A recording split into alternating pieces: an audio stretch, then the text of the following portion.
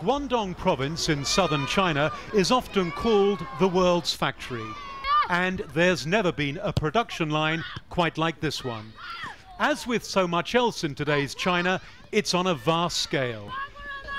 A football academy with 50 playing fields, with plans for 30 more. Mizalan Wuzeman hopes that he can one day help China achieve World Cup glory. Out of the school's 2,300 students, this 11-year-old boy is considered to be one of the rising stars. Right now, China's football level is very low, but I hope after 1 or 2 decades, China can catch up. Despite football being the most popular sport in China, it has only ever qualified for one World Cup. That was 12 years ago. Today, its national side is ranked 103rd in the world. This academy, though, has an ambitious goal that could help to change all of that. It's a plan that relies on players like Mizalan. He's an ethnic Muslim Uyghur from the province of Xinjiang. His parents are able to afford the school fees of almost $6,000 a year, a fortune in China. Those from poorer families, around a third of the students, receive scholarships.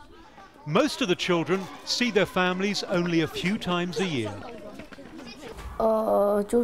I saw my parents in April this year. My father came and left. I see my parents once every 3 months. Although there's an emphasis on traditional education, watching football is part of the curriculum. Although not everyone gets excited. Still, competition for places is fierce. 50,000 applied last year, just 800 were accepted. The goal of this academy is to make football stars.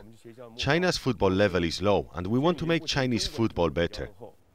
The academy is owned by China's third richest property developer, now using his vast wealth to help the country achieve success in the one sport that has so far eluded it. Adrian Brown, Al Jazeera, in Guangdong province, southern China.